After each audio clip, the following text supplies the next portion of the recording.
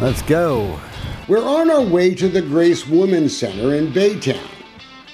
At Grace Women's Center of Baytown, Dr. Patricia Fry Murray and Associates have been serving our community for over 20 years, specializing in obstetrics and gynecology. Look at their Facebook page. Methodist Hospital OBGYN Dr. Patricia Fry seems so welcoming, so friendly. Dr. This Fry, is private property. I would like to talk to you about... You will not record me. I bring out the best in folks. The doctor, she's been sued 4 times for malpractice. Once for leaving gauze inside a patient's body.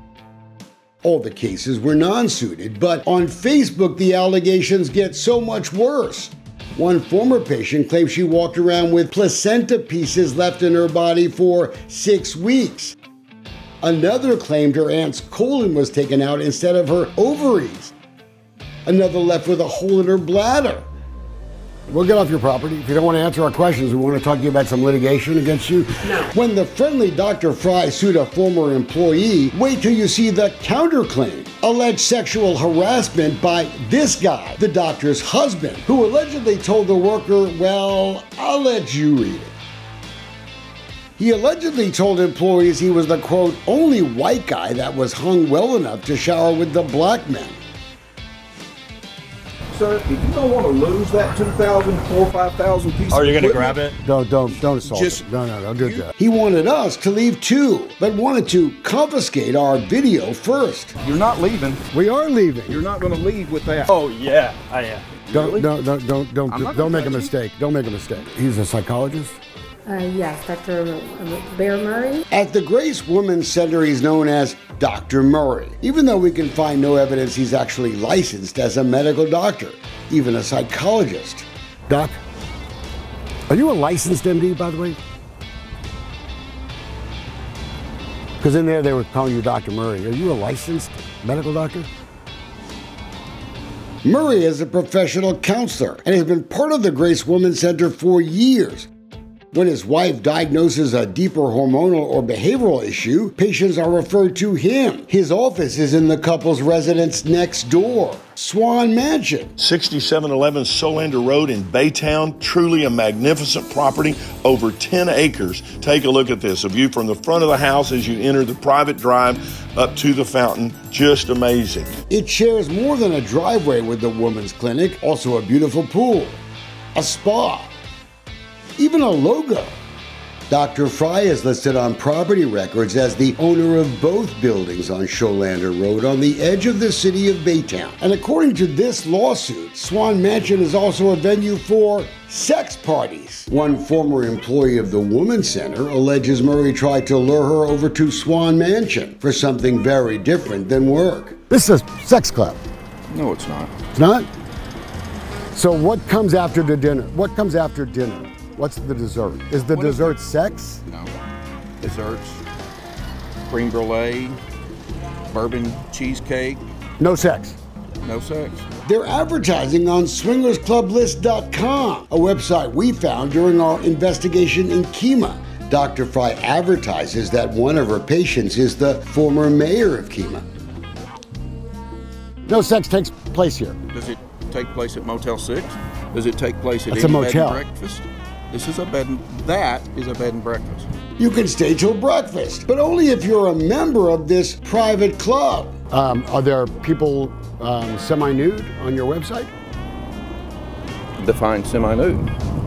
Well, it's your ad. Instead, it's what the Swan Mansion prefers to call adult healthy development. To join this unusual bed and breakfast, you have to pay a $125 initiation fee and then $25 a month.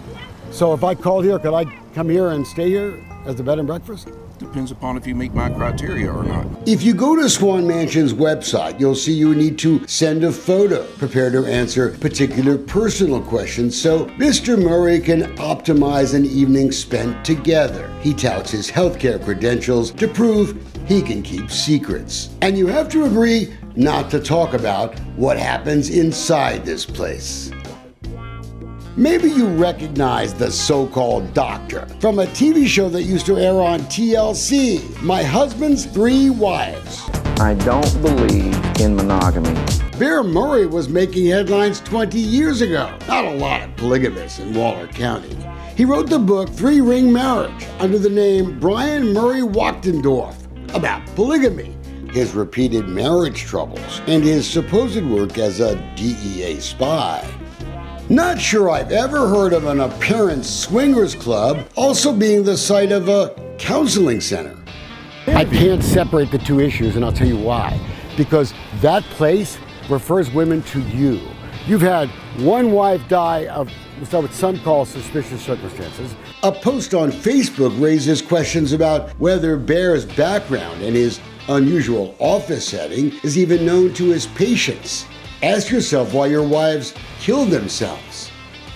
Another wife who says that you verbally abused her, and yet you're the person she's advising people to go talk to get help with their depression and their relationships.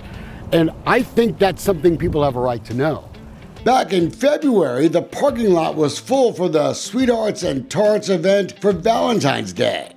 We looked for coroners to tell us more about the mansion, the midnight buffet after a clothing change. They want arousal here. We're told nudity is allowed upstairs in the frolicking rooms. Oh, it's a private club. It's a private club. It's a private club where people have sex. No. But apparently not much of a secret. Folks who saw our confrontation started posting on Facebook, probably checking out the swinger story one wrote. In 2019, Dr. Fry and Mr. Murray bought the mansion in what would become the Women's Center in an auction that was advertised in the Chronicle.